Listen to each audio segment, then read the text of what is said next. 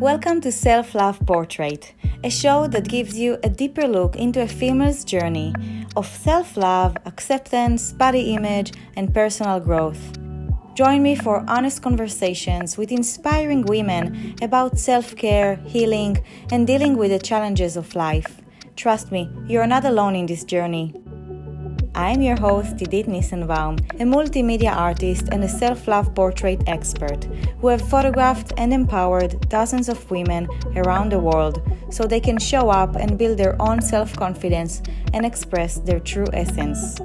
This is where you discover that loving yourself is not a selfish act, but it's actually the starting point of every healing journey. I invite you to listen, learn, and be inspired to love yourself more and taking care of your mind, body, and soul. Hello, ladies, and welcome to Self-Love Portrait, and thank you for joining me. In today's show, I'm having the amazing Sara Diaz. Let's bring her on. I met Sara a few weeks ago, and since then we've been through so many deep, powerful, fun connections, situations, just adventures, inner worlds, outer worlds, you can say. And Sara was brave enough to do the Naked Truth photography. It was a pleasure. I'm very grateful to know you and to connect with you. And thank you so much for trusting me. And welcome. Thank you, Idit. It was a pleasure to be part of this project. I actually think everyone should just expose themselves to these situations where they feel in a safe environment, because it brings you so much awareness about your challenges and the little traumas, really, or things that you're not accepting about yourself. So it was really powerful. Thank you so much. Yay, I'm very glad you like that. So, Sara, tell us a little bit about yourself. Well, I'm a little wanderer there in this world right now, trying to rebuild myself. So I'm originally coming from Spain, where I lived most of my life. But 3 years ago, I moved to Australia, following my heart, following an inner voice saying that I had to move on and, restart again, and a little bit far away from home and by myself. So I listened to that. It's been a beautiful experience. I've grown lots and during this time. And now the journey continues, because, becoming a yoga teacher has been also an emotional, spiritual, physical journey of self-love. Yeah. Here I am living in a little paradise in Australia called Byron Bay, and really happy with myself at the moment. Beautiful. Yay.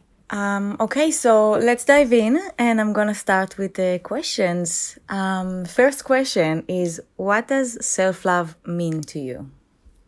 Self-love for me mainly means acceptance, because it's really difficult to change some really hardcore conditionings and, behaviors and negative thoughts that we have. So I think the first part about self-love is accept that we have that part within ourselves that is willing to be transformed, but to give ourselves the time to, bring practices and people and circumstances that allow us to express a better version of ourselves. But everything starts by acknowledging where you are at the present moment and accepting that also dark side that we might all have. Yeah, definitely. I really agree that self-love is also, it starts with self-acceptance, and we all have, it's yin and yang. We all have that. We have both the darkness and the lightness. How do you practice self-love? Well, there's several things that I do, and I'm learning to do, because sometimes I just get caught in the busy mind or daily routines and working and forgetting about, giving that space for yourself every day. But it can go from having practices as yoga and meditation that keeps me more connected to myself, or to be in connection with nature, going for a beach walk, or just swimming in the ocean, or just having a walk in a beautiful forest, whatever it is. But I try to somehow feel connected to nature too, because it just feels good, and it's a healthy good. It's not like a addictive, long-term, destructive practice. Yeah. And Nature nurture. Totally. And then, well, probably I try to be surrounded by people that really give me positive, interactions. And I feel supported, but also inspired by it. And that's a way to, I allow myself to learn. And also self-love might be repeating like positive sentence to myself when I just do it. It doesn't matter. It's not because I'm in a bad day or something, but just be grateful every day and repeat some positive thought to myself when I wake up. And that helped me to open like neural paths in my brain that, that just try to avoid to feed those thoughts that previously in my life, I would be like, rejecting parts of my body, or thinking that I'm not enough, or comparing myself to others. And maybe just treat yourself as something that you really enjoy. Like might be something simple, like you have your favorite oil or perfume or flowers at home, or something that brings you to a space you feel blissful and safe and happy. And do a little thing like that at least every day. Yes, beautiful. It is so important, the practices that we embracing ourselves in our new life, or in a new way of like, okay, I'm going to take care of myself, and I'm going to love myself more, and just do some self-care practices and self-love. How do you nourish your mind, body, soul? The yoga practice. I'm becoming a yoga teacher at the moment, and I just found for me, it's like the perfect alignment between body, mind, and soul. And it's such an Asian wisdom that has been, passed through generations for the last 2,000 years. It has so much knowledge that I feel, it's something that I want to really integrate in my life. And like nurture, and there's a lot of self-love too, because in yoga the ultimate goal is actually to connect with the divine, acknowledging that the divine is within you. So how are you gonna harm your own self, physically, mentally, spiritually, whatever, if you believe that God, or whatever you call it, the universe, the higher consciousness, or the sacred, is within you. You start taking care of your body as a temple, as a vehicle too. So I found yoga, a really important tool to connect with my physical body and beyond. It's so true. And I discovered yoga, and I realized how much it helped me to just disconnect from all the monkey mind, the thoughts, the negativity, the things that were bothering me. And then when you do yoga, when you practice, it's just you and the divine. And it's one, and you understand the oneness, this feeling of just be, and I'm okay wherever I am, with what stage I am right now. I'm good. All is good. All is well. Have you ever had issues with body image? For example, for me, I always thought that I need to look in a certain way to be loved. Or if I'm not the way my friends are, or the way that I'm supposed to be, I'm of course not supposed to, because each one has their own body, but it was always with comparing myself to others, or didn't like the way my body shape. This is what I mean when I say issues with body image.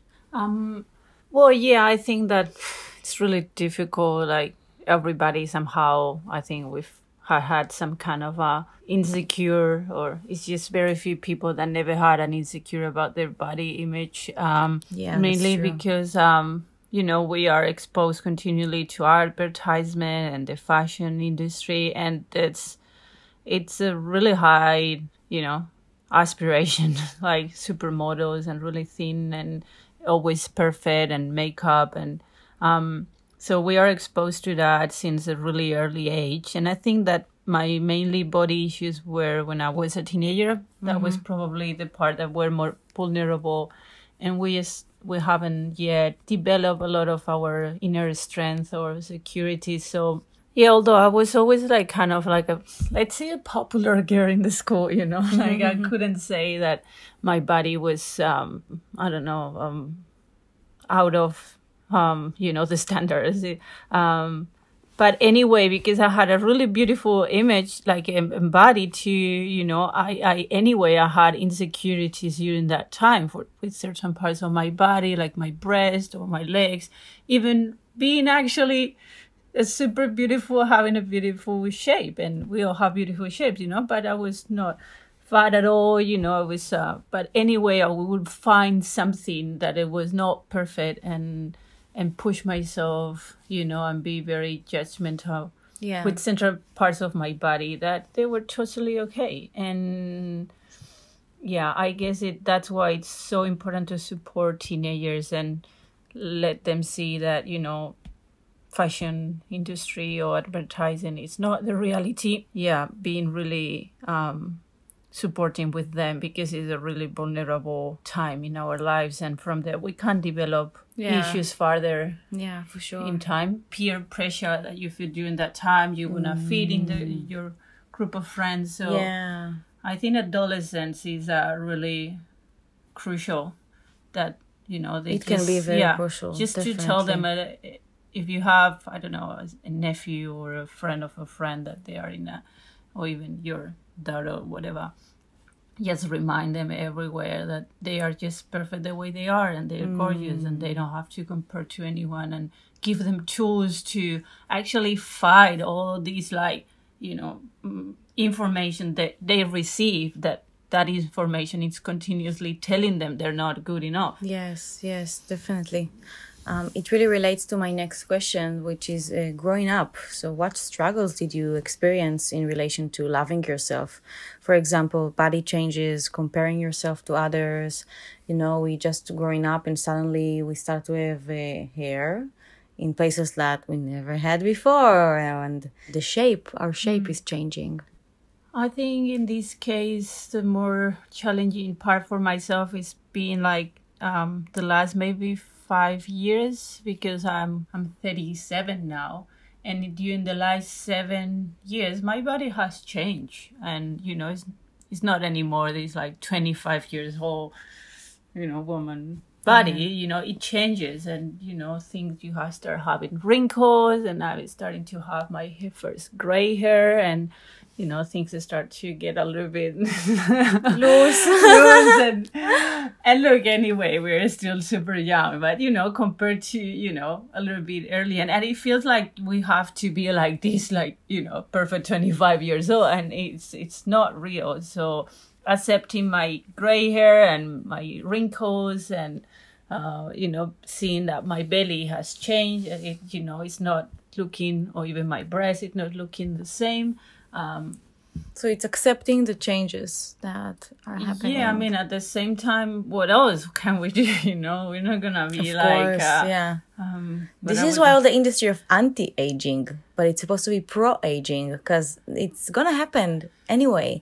So how we can just accept it and enjoy from it? Well, there's a lot of people that go into surgery and all that, and I guess some of them will have their reasons to do it, but I'm not considering that, at least not at the moment in my life. It's been confronting to see, okay, well, I'm growing, I'm getting older, I just have to accept all these parts because they're just gonna go.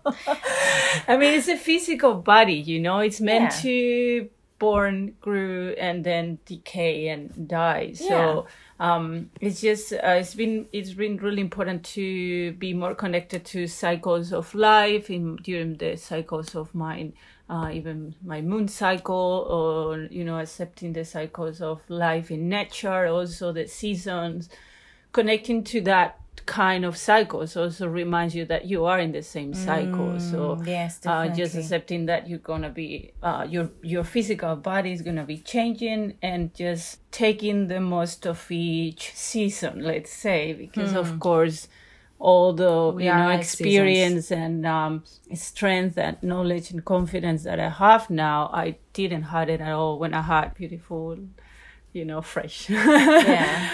All in its place, body. But yeah, it would be really unrealistic to think that it's not changing, and accept change is been one of the mainly things I've been facing in the last years. And in what ways you think you can give yourself more love? Probably, I think mentally it's really important too, because we might have healthy practices with our diet or exercising, or even doing things like meditation or Pilates, or I don't know, whatever, like aerobic, anyway, anything you choose to move your body and feel healthy and strong. But then we have to be very aware of our minds and observe our thoughts, because mentally we can be very self-destructive and, set lots of crap to ourselves. And actually, one of the things I also learned a lot of when I start dipping into yoga is that thoughts create reality. Not only what you do or what you say, also what you think, that energy, that vibration, creates reality anyway. So probably for myself, I'm going to try to be much more aware about what I thought or what I said to myself.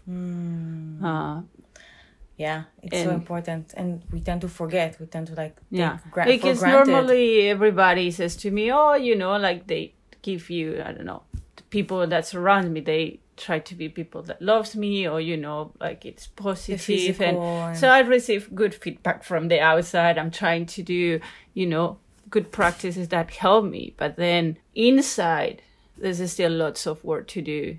And I think definitely. that would be, how can I give you my more self-love? And it's going to be through what I think about myself, being really careful about what I say. Be more lovable and compassionate to yourself with your thoughts. Yeah, exactly. Yeah, I agree, because sometimes I remember I used to say or think to myself, shit, why did I do it? Oh, I'm not good enough, I'm not this. And then I'm like, wait, why do I think about this way? And one of the practices that I found is to think in my mind as I'm talking to a little girl. How are you feeling right now? What do you want to do? Because it's so easy for us to be so compassionate and loving towards kids or dogs, in my case.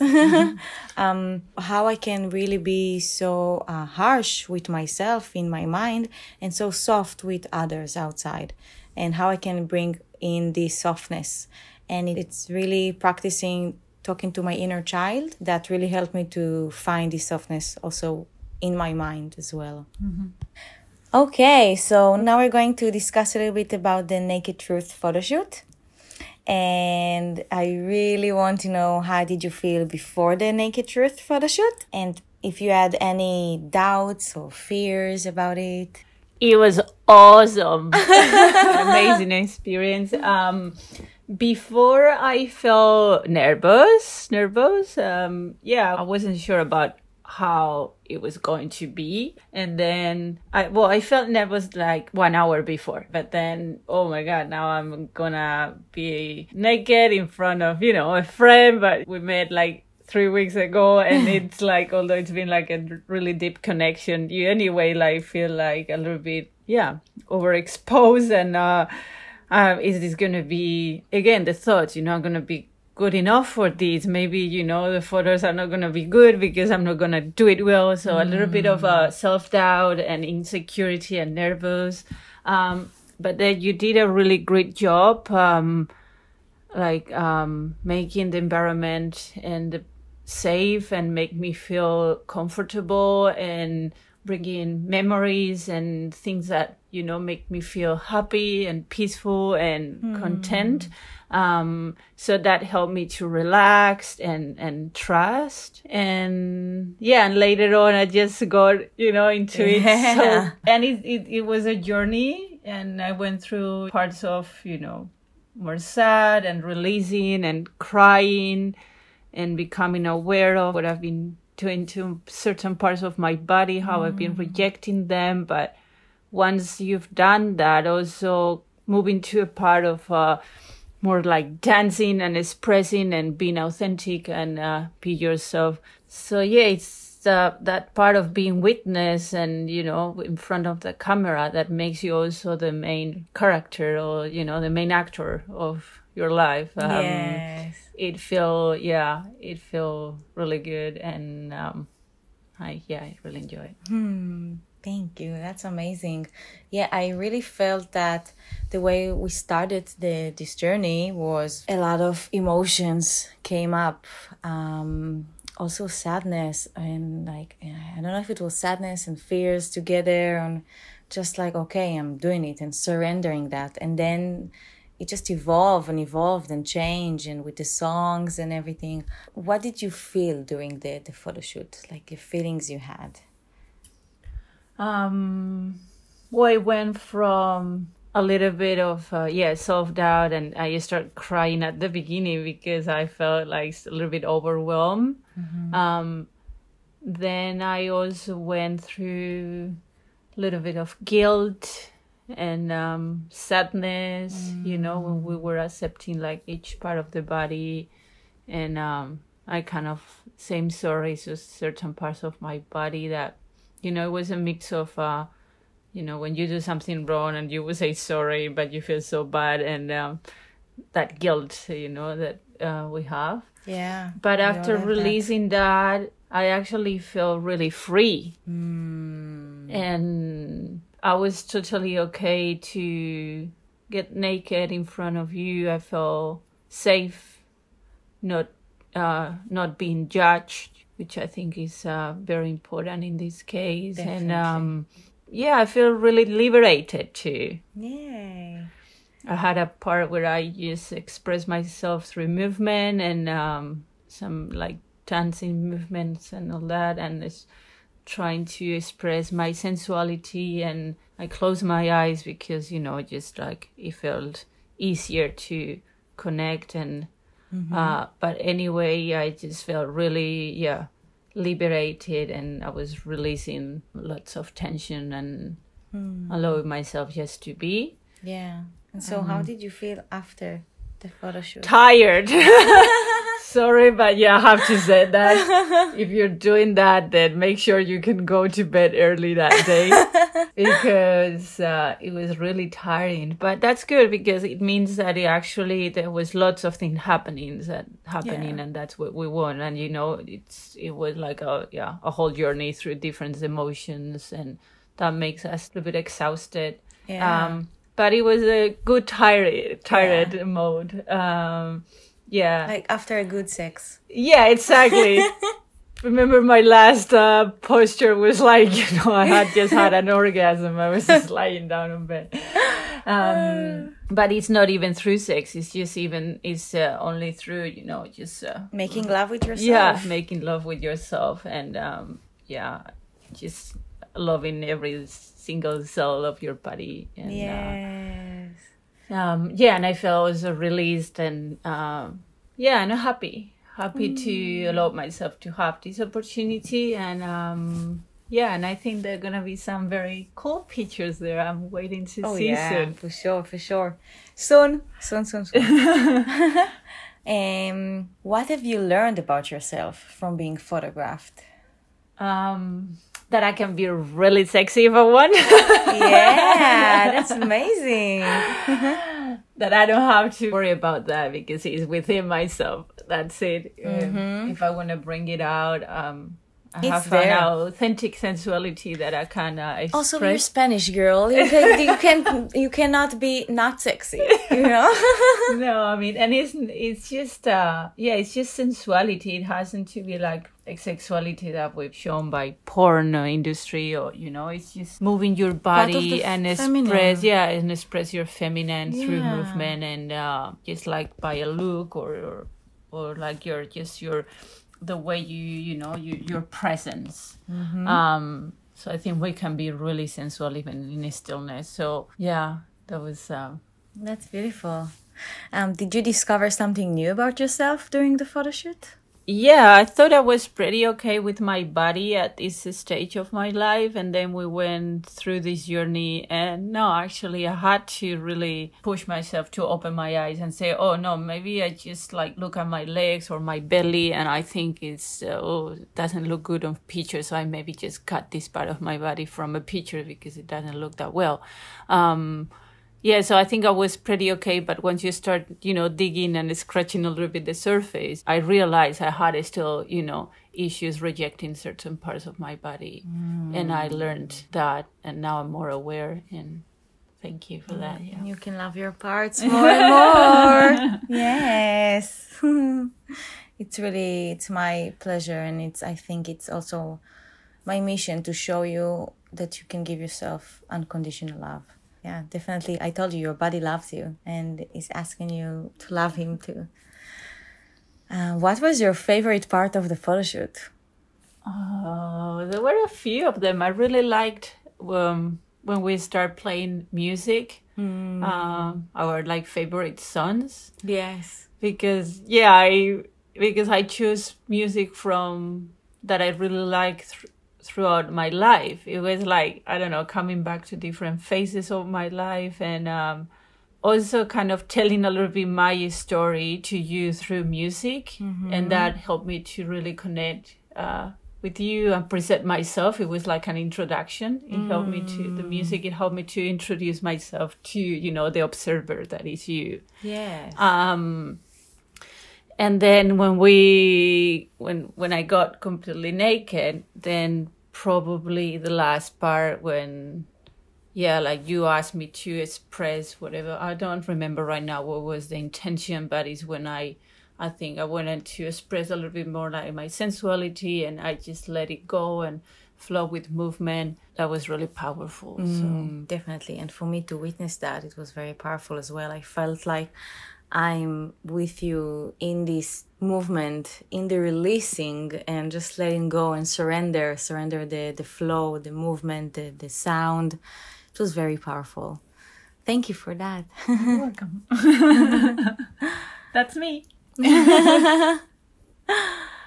Did you feel connected to yourself? Did you observe your feelings and emotions more than usual? Yeah, totally. Yeah, I did.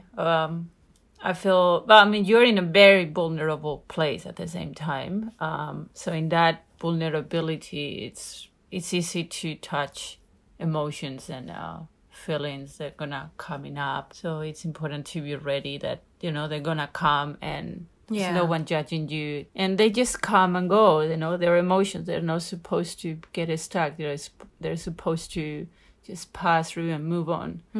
So in this photo shoot also, you have to think about accept those emotions to come up and let them pass through you and move on to the next thing, and get stuck like thinking, I will start crying at the beginning because, we started and I said, you didn't even start. I lay down on the bed. We didn't do anything. And suddenly I saw myself crying. It was like, if I would have got stuck to that feeling of being overwhelmed, then I would be like completely paralyzed the rest of the... So I said, this emotion is coming. I'm overwhelmed. I'm just going to cry. I cry for 30 seconds. And then it was, then I felt better and we could move on. So let the emotion pass through you. Definitely. That is also very good advice. And I remember I saw you a little bit nervous, and then we did this opening meditation, and then you started to cry. And the moment I started to put your songs, you're like, woohoo! Okay. It really shifted your vibration and took you. And it's like when we were kids, like, nah, I don't want to eat. And you cry, and they're like, yay, what is that? Ice cream, cool. Whatever, a new toy. So it's really to connect your inner child and just let the emotions flow through you. Yeah, that's why it's also a little bit tired, because you go through a lot of things in a very short time. Yeah. Why do you think self-love is important? Well, I think this is something that lots of people say, or I've read many times, but, I think it's a basic thing to understand in life, that is, there's no way we can love anyone or love our planet or, give love to others if we do not start loving ourselves. Like, love is a flow, an overflow of our self-love, that we give that extra love that we have to others. And it's like that because once we love ourselves, which is not that easy, but that's the path we are, that overflow is so huge. We have unconditional love for everyone, every single being in this planet. But it has to be an overflow from us to outside. Yes, it starts from within and to goes outside. Yeah. Definitely, I agree. What do you wish you had known when you were a little girl? That things aren't going to be as I planned. Oh yeah, that's for sure. Life has plans for us.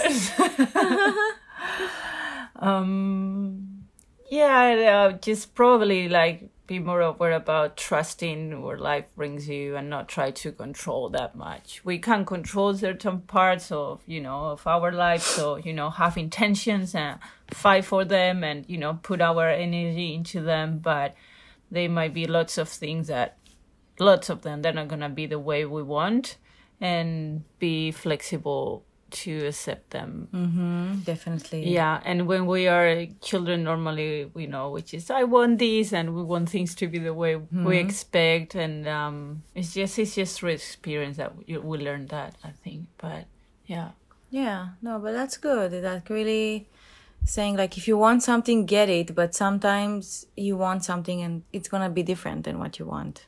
And it's true, and it's important to accept it and know it and be open for opportunities and other things that we've never imagined before. Like, I have never imagined I'm going to live in Australia, and here I am. So, life has good opportunities for us. So just see changes and see obstacles as a very positive things, and that will open other doors for us. Great thing to know when we are young. What advice do you want to give to yourself right now? That's a hard question. Because we're actually pretty good giving advice to others, but no. We're also going to give advice to others, but first of all to you. Well, my advice to myself, it would be like, keep up, girl, you're in the right track. Woohoo!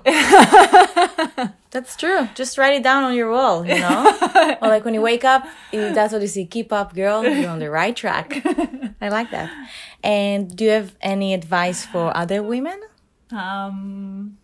Tune in, listen to yourself, and just choose the way you need to do things. Like, each one is completely unique and different. So, I mean, you can listen to others, and you might receive very good. It's okay, but not like get it as for granted. And that. But the first thing is to really connect with your heart and listen to what because we all somehow know. We just forget or we don't listen. So that would be my first advice to other women, just to listen to their hearts and choose what they think is best for them, and being honest also with themselves. And then, of course, receive inspiring ideas and be surrounded by other people that might help them in their way with other advices. But connect tuning in with themselves, I think, is the most important step. I agree totally.